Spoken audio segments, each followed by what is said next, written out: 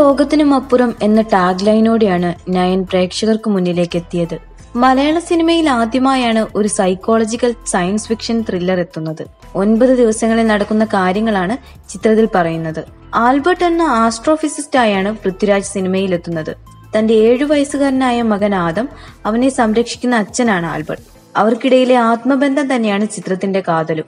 മനുഷ്യത്വത്തെ സമ്മർദ്ദത്തിലാക്കുന്ന ഒരു ആഗോള ശാസ്ത്ര സംഭവത്തിന്റെ പശ്ചാത്തലത്തിലാണ് അച്ഛന്റെയും മകന്റെയും ബന്ധം വിവരിക്കപ്പെടുന്നത്. പിന്നീട് നടക്കുന്ന സംഭവങ്ങൾ ആൽബർട്ടിനെ ഹിമാലയത്തിലേക്ക് കൊണ്ടുപോവുകയാണ്. ഈ സംഭവങ്ങൾ നിങ്ങളെ തീർച്ചയായും ഭയത്തിന്റെ മുൾമുനയിൽ നിർത്തിയിരിക്കും.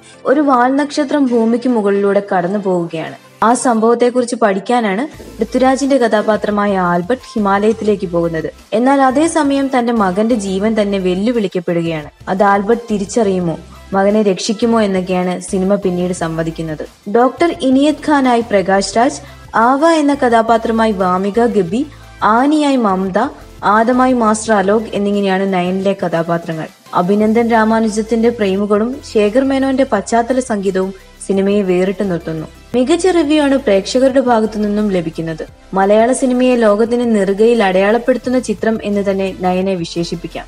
വളരെ വ്യത്യസ്തമായൊരു പ്രൊമോഷൻ പരിപാടിയാണ് പൃഥ്വിരാജ് ഈ സിനിമയ്ക്കായി ഉപയോഗിച്ചതും. ഭയപ്പെടുത്തുന്ന ഒരു അന്തരീക്ഷം സൃഷ്ടിച്ച ആ പ്രൊമോഷൻ അക്ഷരാർത്ഥത്തിൽ നയൻ എന്ന സിനിമയോട് നീതി പുലർത്തുന്നു.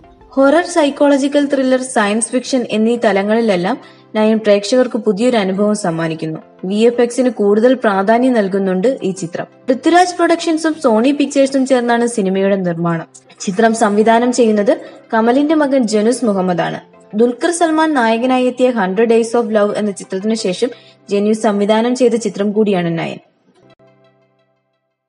ഇതിനോടകം എനിക്ക് തോന്നുന്നു നയൻ്റെ ട്രെയിലർ വളരെ വെൽ വ്യൂഡ് ആണ്. ഒരുപാട് ആൾക്കാർ കണ്ട ട്രെയിലറാണ്. അപ്പോൾ ആ ട്രെയിലറിൽ നിന്ന് കിട്ടുന്ന ഒരു മൂഡും ഒരു പേസും ഒരു വിഷ്വൽ ലാംഗ്വേജും ഒക്കെ തന്നെയാണ് ഈ സിനിമയ്ക്കുള്ളത്. ഇതൊരു ഒറ്റ വരിയിൽ പറഞ്ഞു തീർക്കാൻ പറ്റുന്ന ഒരു സിനോപ്സിസ് ഉള്ളൊരു സിനിമയല്ല. പക്ഷേ എനിക്ക് ആസ് എ പ്രേക്ഷകൻ സിനിമ കണ്ടു കഴിഞ്ഞപ്പോൾ എനിക്ക് ഏറ്റവും കൂടുതൽ എനിക്ക് കിട്ടിയൊരു ടേക്ക് അവേ ഒരു അച്ഛൻ്റെയും മകൻ്റെയും കഥ പറയുന്ന സിനിമ എന്നുള്ളതാണ്. പക്ഷേ ഞാൻ നേരത്തെ പറഞ്ഞത് അത്ര സിമ്പിൾ അല്ല ഇതിൻ്റെ ഒരു നറേറ്റീവ്.